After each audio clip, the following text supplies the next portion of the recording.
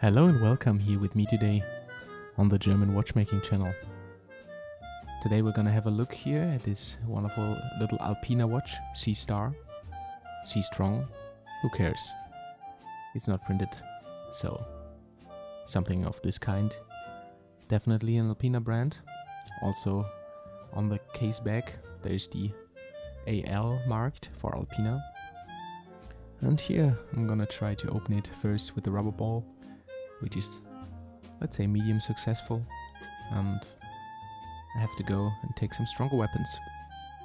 This little knife thing here I found on the street, and if you put the lux in there, well, you can get it pretty tight, and then using this little screw thingy to open the case back without it going away. I mean, you could argue putting some plastic underneath to not to scratch the case back would be good, but well, the rest can be done with a rubber ball then, and there it goes. There we have the case back. There, this little gummy ring to keep water out. Oh, still looks pretty good. I think we can make an effort and reuse this. Yeah, still in pretty good shape. And the case back. Not many signatures in there. Everything fine. And yeah, nice shiny little case back. Let's have a look at the movement. It's an Alpina branded rotor for an automatic watch. It's a 2783 ETA movement, which is quite nice. And we'll have a look. I think it's even running. In the beginning it was not, but if we have a look now, and there it is. Oh, it's running. Not so fast, but it's running. Let's have a look. Maybe on the time grapher will tell us. Oh, and there we have the bad news. Amplitude looking pretty bad, and it's losing 70 seconds with some beat error. That's not what we want to see. But yeah, let's continue. Maybe we can fix that. Here I took out this winding stem in order to get the movement out of the case, but it's not so easy. I couldn't immediately figure out how the movement should get out of here, but eventually I figured out I have to loosen some screws first, and yeah, this might usually be obvious, but I thought maybe we can just get it out like that. There's one screw, the other one is on the other side behind the rotor, and there we have it. Don't mind me not working with gloves here. I mean, we're gonna clean all the watch parts anyway. I should still probably wear gloves. I mean, just for precaution, but yeah. I will not, please don't be mad. And yeah, now, will it come out? Not yet. But it keeps running away, which is good. And here, this little case ring goes off. With a little bit of touch. Not quite in focus here. Excuse me for that. And I think now the movement should just fall out of the watch. Having a little look at this case ring here, obviously. Very, very fascinating. Now I'm taking the cushion, twisting it around, and there we have it. Movement and dial are outside of the case. And yeah, little red seconds hand. It's looking quite cool here. So let's take off the hands. I protect the dial with this little plastic baggie. And then I lift them off the wheels that are guiding them. I mean, the dial has already taken a little bit of a beating over the past years. I think people try to screw the movement out of the case, and by this they damaged the corner or the borders of the dial a little bit. I mean, some patina is always there, and now taking off the dial, I had to loosen these little claws first, but yeah, it was not so easy to film, so I didn't show it. I'm putting the dial in a little dial holder here, just to keep it safe for later, for the reassembly. And then we can have a look at the back of the watch. It's an automatic with a date function also, which tells just the day of the month. And here's another ring, or like 2 half rings, to keep the dial flat on the watch. But first, I'm gonna take off the automatic rotor, which is winding the watch with movement, and therefore I'm loosening the screw here and storing this also away for later.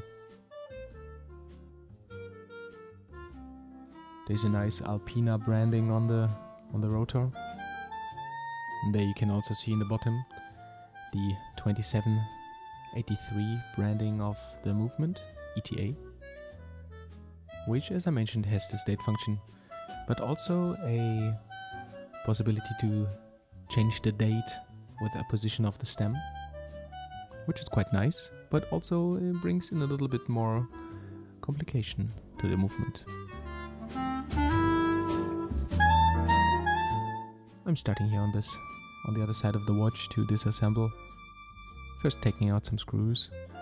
This is mainly keyless and calendar work protection, which we will have a look at now. Oops. There goes one part, which is just a little protection bridge.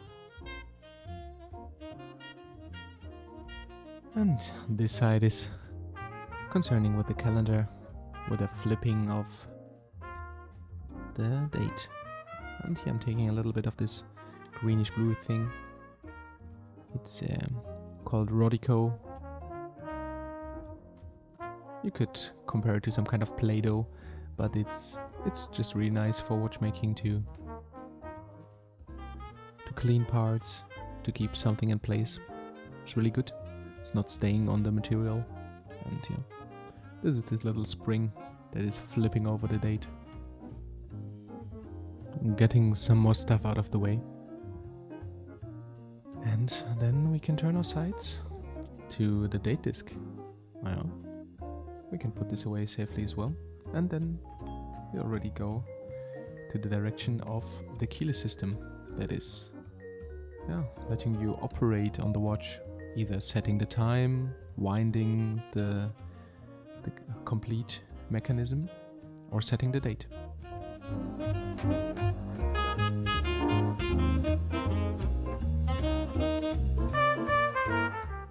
Oh, there we have the yoke spring.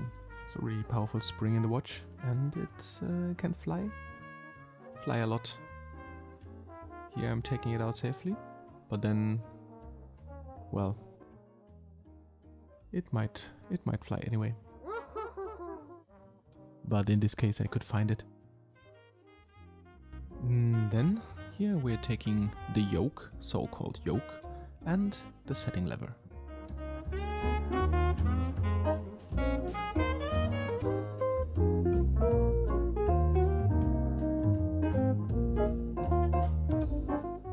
Oh, it doesn't want to go so easily, but in the end we got it. Oh, there I still forgot something from the calendar works. Yeah, quite easy to oversee something sometimes.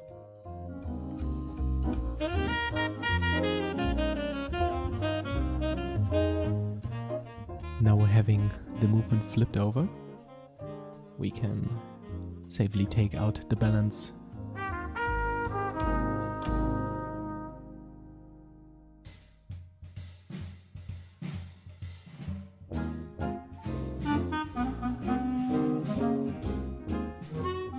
Always be careful. It's a real thin spring there, which can't get damaged. And here, pallet fork bridge.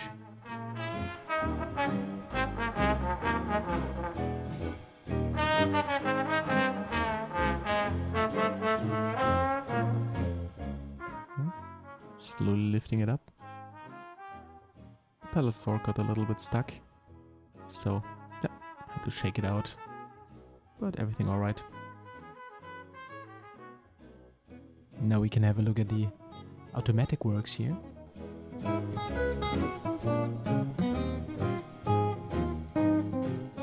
Has an own little mechanism in itself, taking 2 screws out, and that's the automatic winding system.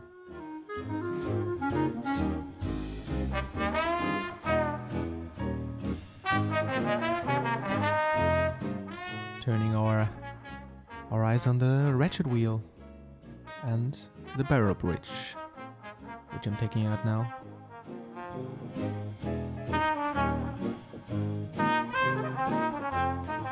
The ratchet wheel is the connection to the mainspring of the watch, which is holding all the power, and connected to it is this crown wheel, which is having a huge screw. And here, this is the crown wheel, which we are using to wind the watch. And yeah, there's also the click, which is holding it in place, so it's not going back, it's not unwinding. Let's click. And the click spring, which is also a little tiny spring that can fly away and never be found. In this case, it got safely to the harbor.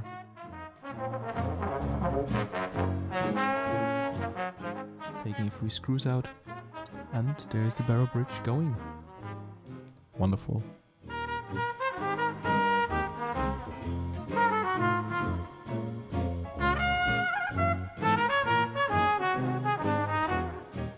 So here we have the train of wheel and the bridge that is designed to hold all the wheels in place.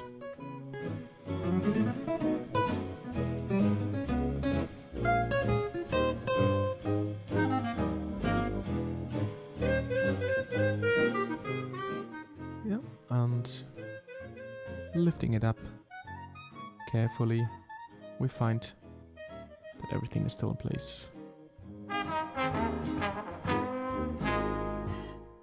Now we can take out the center wheel. Very careful. And this is the 4th wheel. This is the escape wheel, the barrel, the main barrel. And a little stuck, but the 3rd wheel wants to go as well. And there we go. There we have the sliding pinion and the winding pinion.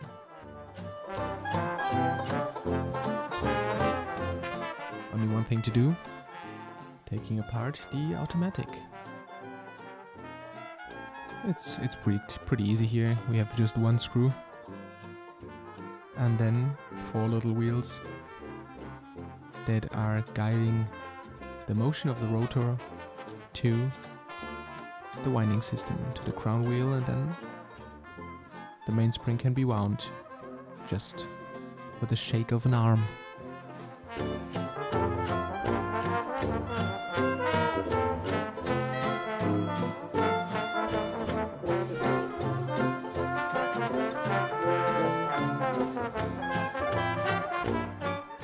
Now I'm gonna take a little bit of pegwood and I'm gonna clean what I can clean before I'm putting this to the watch cleaning machine. Cleaning all the pivot points. Those are synthetic rubies that guide as pivot points for the wheel pinions. And it's not bad to clean them a little bit before you put everything to the watch cleaning, just to get all kinds of dirt and debris off. Here also the barrel bridge, which has some dried up oil, you can see it. Some gunk, but all in all it's not so bad. Maybe the watch just needs a good oiling and maybe cleaning of the mainspring also. So here I'm gonna now put all the stuff in the little baskets that are designed to go into the watch cleaning machine.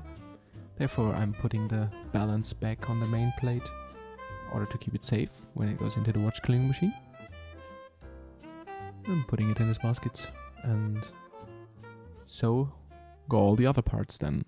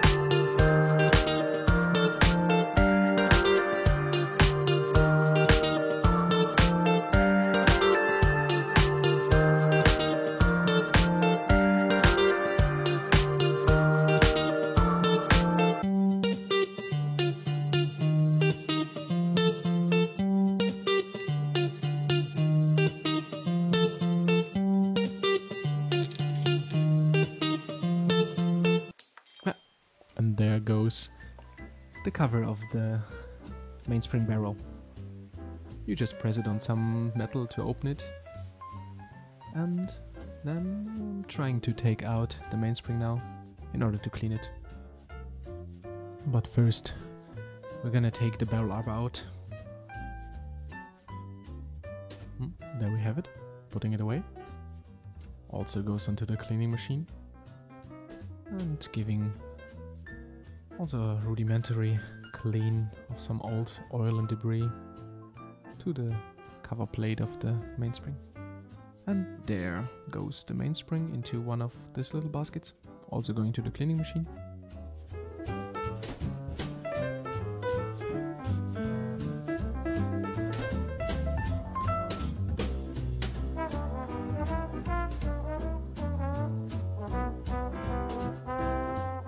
Putting in all the baskets, one after the other. And here I'm just putting the cover on top to keep everything in place.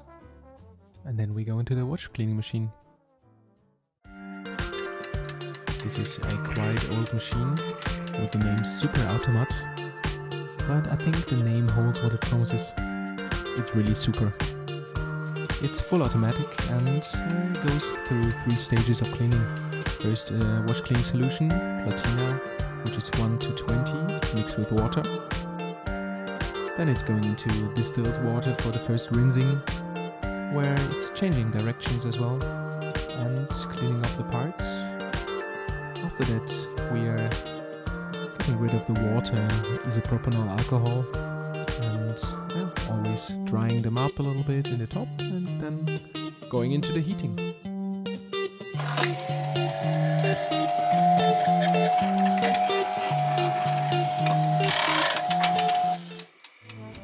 After that's done, we can take care of the pallet fork.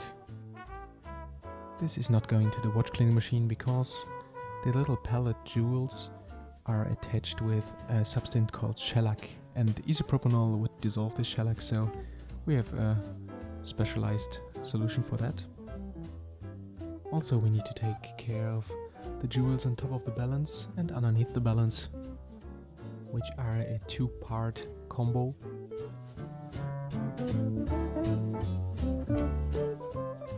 And they are also cleaned in the same solution, which is some Swiss Bergeon solution called B-dip. There we go into, and taking out this bottom part, and if I get it, quite tricky in this solution, and this strange little glass that I have, and this is the top jewel. Now comes a tricky part. We have to take a tiny drop of oil and put it right in the middle of the jewel, and then cover it up. Right like this.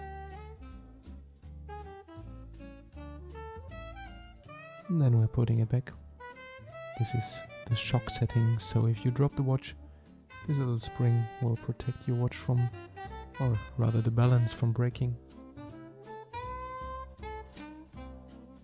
Oh, getting it to sit quite perfect, and there we go. Now we just have to close this shock setting spring.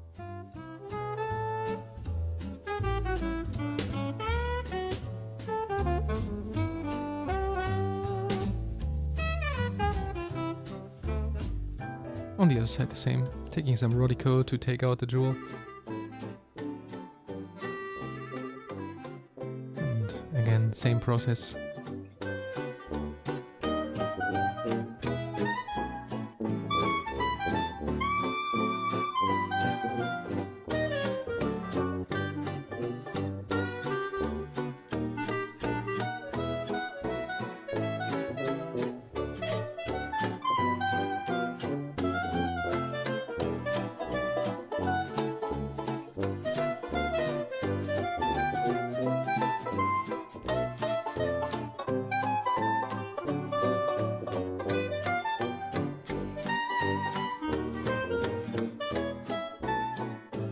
Can be quite nerve-wracking when something's flying away, but yeah, that's the clean mainspring, and we're gonna try to put it back into the mainspring barrel.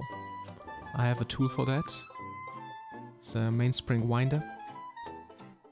Putting this on top of this little holder pinion, and then you can screw the spring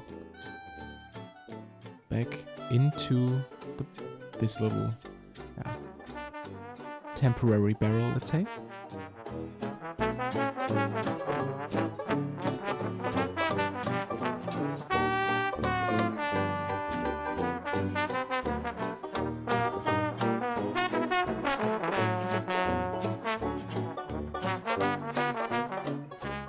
Doing a few counter rotations now to loosen it again from this pinion, and then carefully taking this out, and now it can be transferred back into the mainspring barrel. This is called braking grease, especially for automatic watches. You want to have something on the side of the mainspring barrel, there on this wall.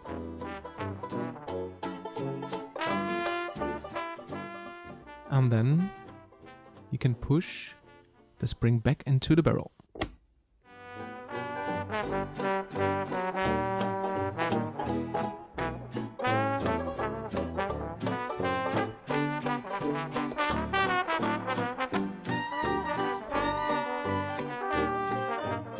Here's a little tool to close this mainspring barrel again.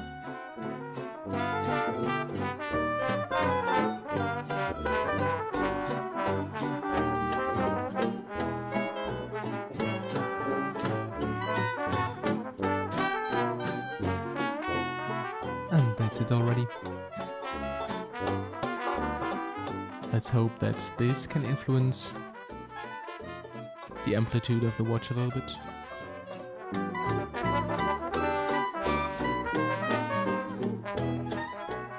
First escape wheel. Third wheel comes back.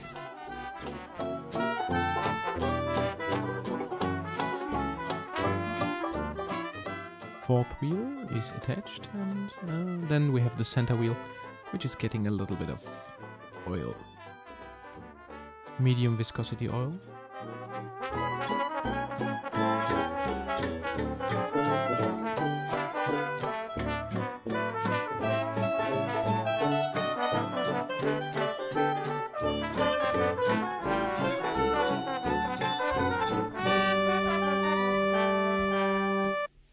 Just trying to be careful here, in order not to bend anything.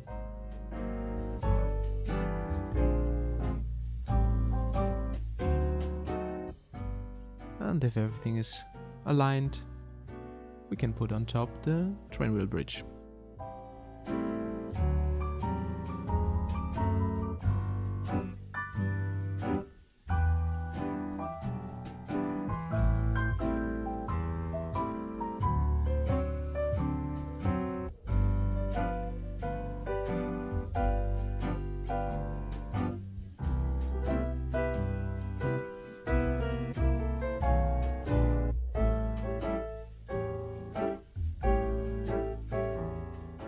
And if all the wheels are sitting proper, you can start screwing it down. Of course, being really careful.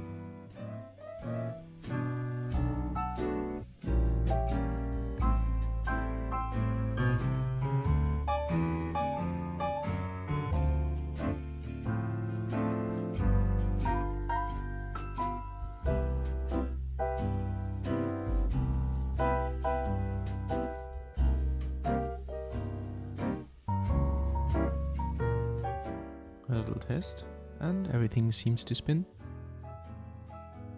Now we need to oil the jewels.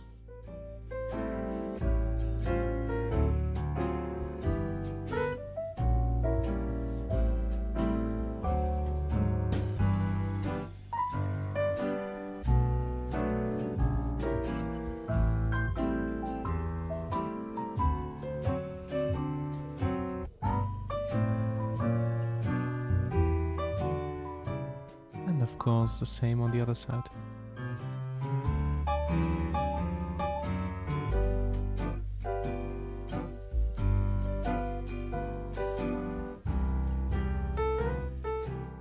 And here I'm trying to reassemble the click mechanism. Pushing this little spring back in place. Well, there it goes. Now a little drop of oil on the click.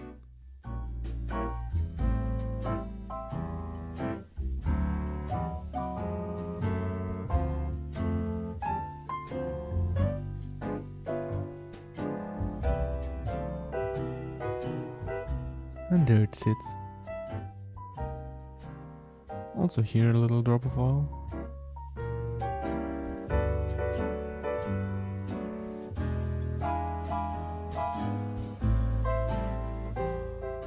And here we can reinstall the crown wheel.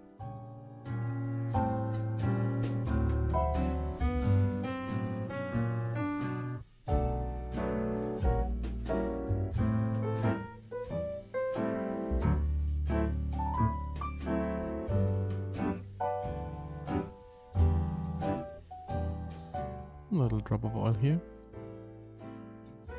before the mainspring is re-entering the house.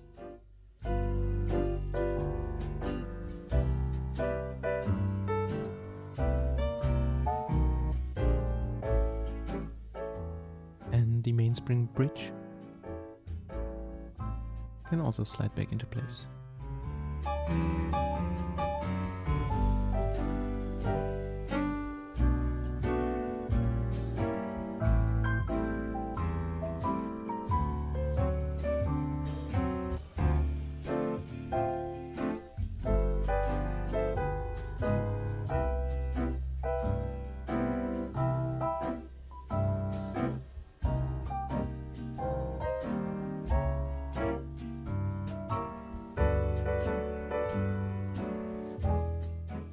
Let's see, and turning the mainspring is interacting well with the terrain of wheels. Final drop of oil, and before the ratchet wheel comes back, a little bit of oil underneath there as well.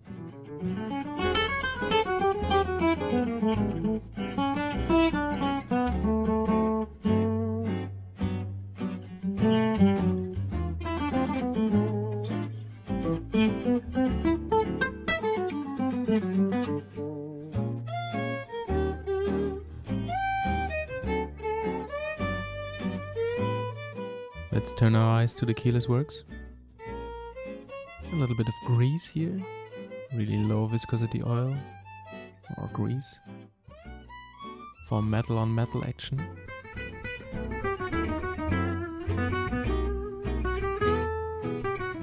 Oh, the sliding pinion already in.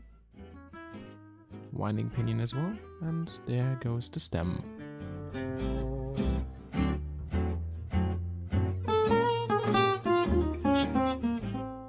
Also here a little bit of grease in the middle of the sliding pinion where the yoke will attack.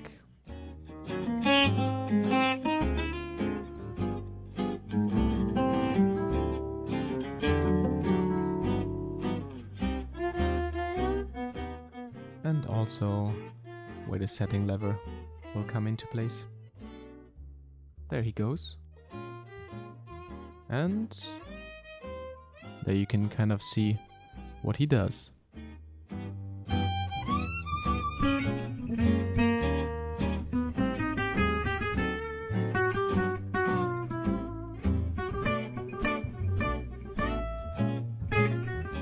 The jumper.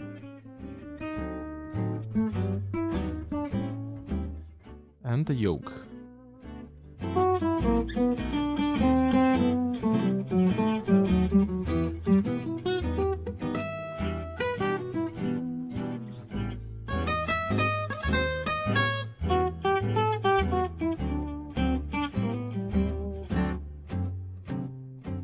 Yeah, the yoke spring goes back into place,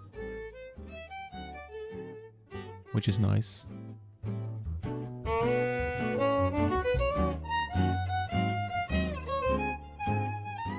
A little bit more of grease. You can never be greasy enough.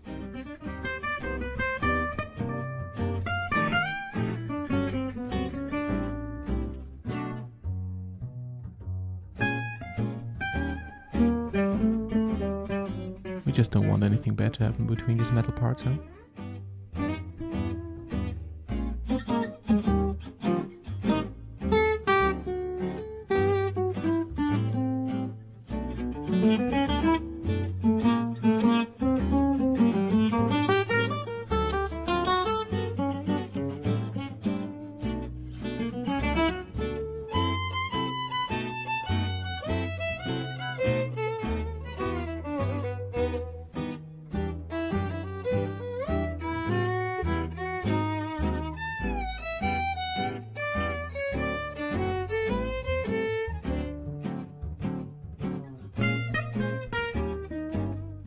The intermediate wheel and the wheel that is leading to the date setting.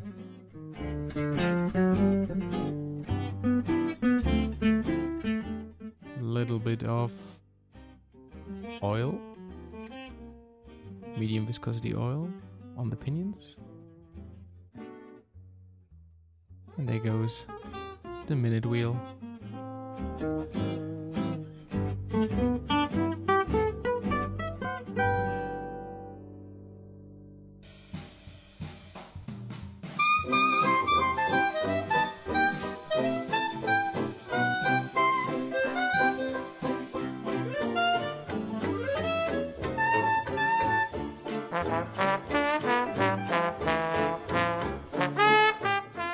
And this nice little metal bridge to cover up all the mess of the keyless.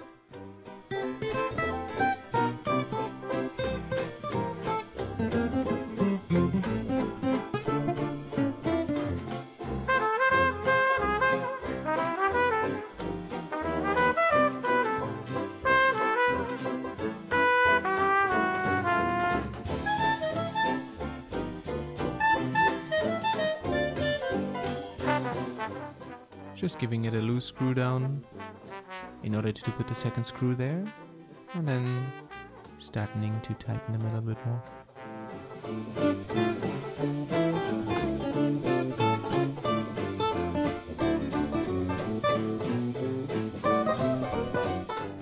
And there we go.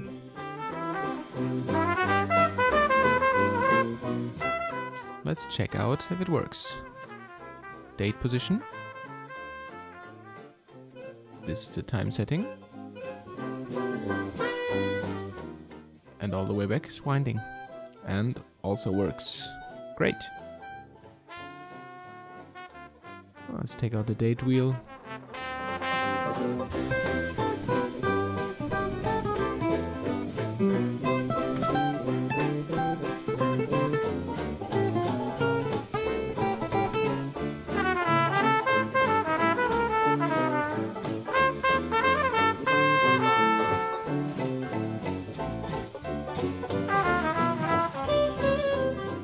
I'll just call this thing the date yoke. I'm not sure how it's called, but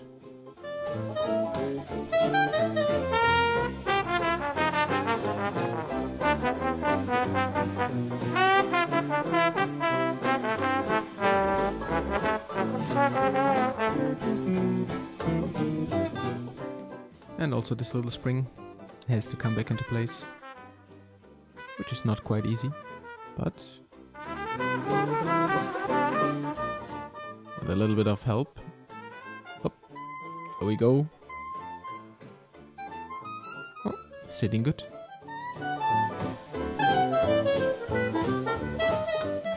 I was quite happy when this little cover plate was on top, because this spring, I don't know, it just looked at me the wrong way.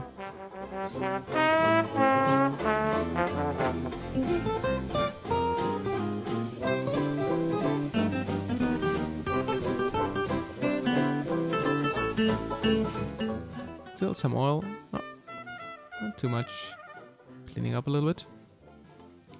And there's this little date setting wheel as well. A little bit of oil on the connection between minute wheel and hour wheel. And letting the hour wheel slide right in. And there it goes.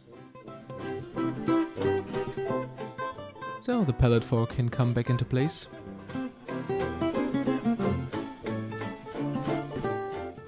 Pallet fork bridge on top.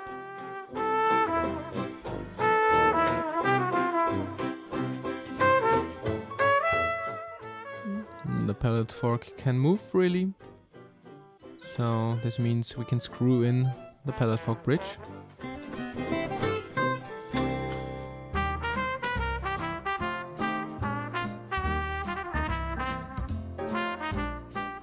Putting a little wind into the watch to just test the pallet fork. It should jump now from one side to the other and back. And yep, there it goes. That's what we want to see. And let's see if the watch is running, huh? Putting the balance back in place, and then everything should kick up. Can be quite tricky. You see this little pinion in the bottom? It has to go in this pivot point. And oh, finally it went in. Sitting it down. And wonderful.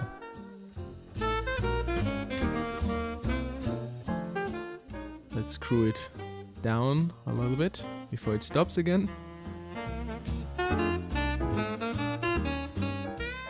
That's what we want to see. I mean, it was running before, but it's always good to put the watch back together and it starts running immediately. That's a good feeling. And you know that you didn't screw up completely. Now we're going to the automatic works.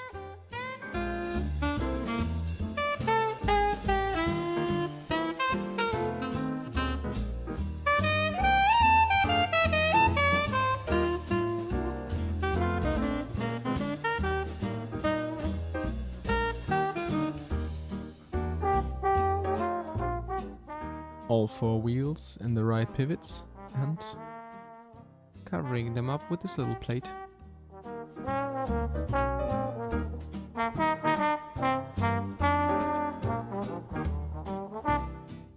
And there it falls into place. It just needs one screw.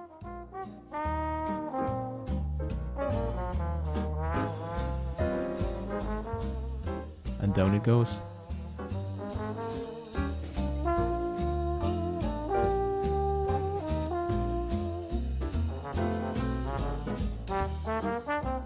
Some high viscosity oil and the automatic winding system can go back on top of the watch.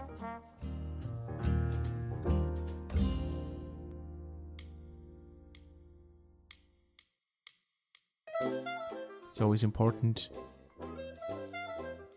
to wind the winding stem a little bit in order for the mechanism to be able to fall into place. Ah, and there it goes. Perfect. These two little beautiful blue screws.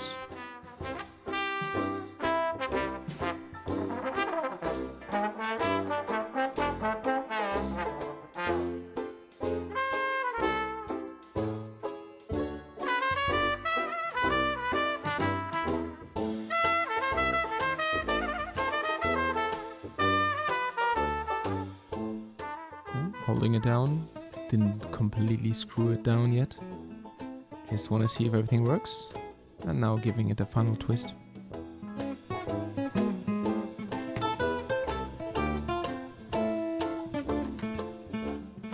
Wonderful. And giving the balance a little touch, it immediately starts running. And that looks quite good. So I would say the assembly is almost over. Just something missing. And that's the automatic rotor.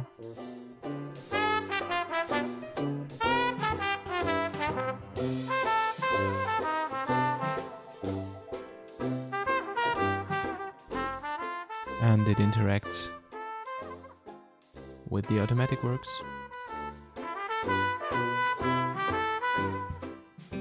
Just giving the dial a little touch with Rodico, get the dust off, some dirt, and then we can put it back in the watch. I'm not gonna repaint it or anything. Yeah, of course the hour wheel has to go back, and then the dial can sit down, relax.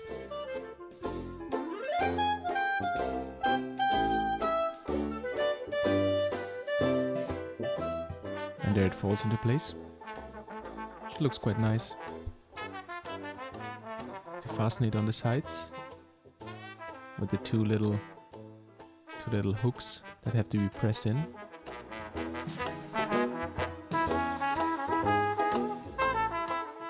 And after putting the case ring back, I'm sitting the watch into the case. Finally, I can put in the stem.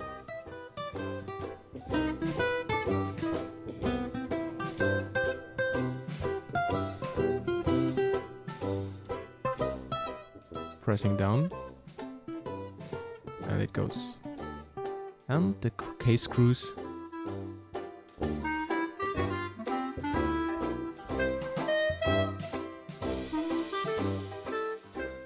Just making everything nice and tight.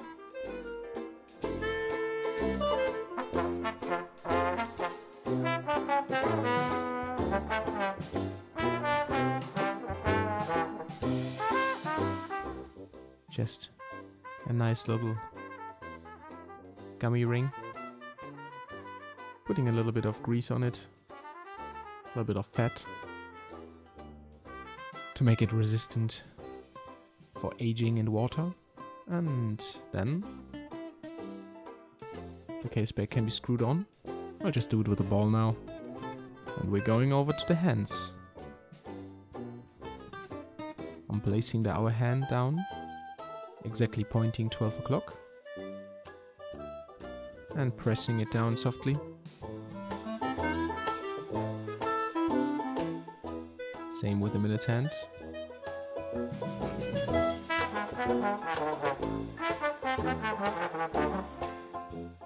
Pressing it down and making it sit nice. And there comes the seconds hand.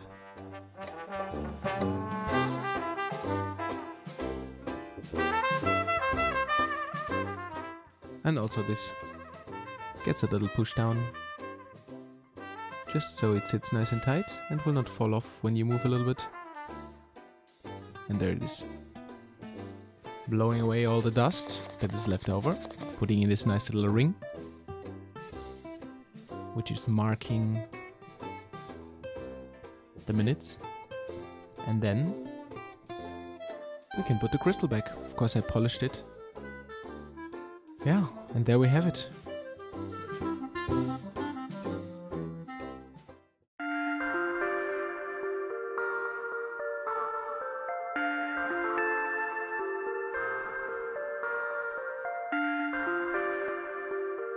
Looks much better now.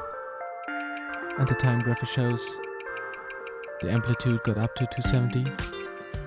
The watch is plus minus 1 second per day, which is completely acceptable. And I think it turned out quite well.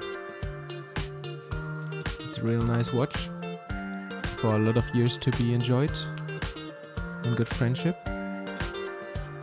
Have fun.